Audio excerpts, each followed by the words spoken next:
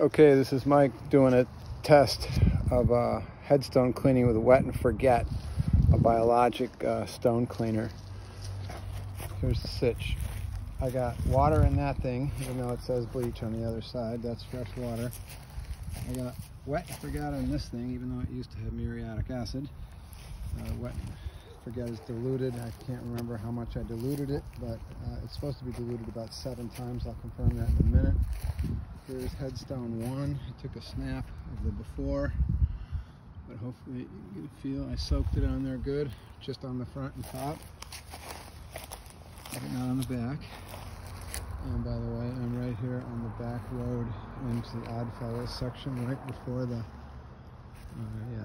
mausoleum. Now I'm going to do this one with a little scrub. That one I'm just going to leave. This one I'm going to do with a scrub. Scrub of wet and forget. Maybe I'll just do a scrub of water here.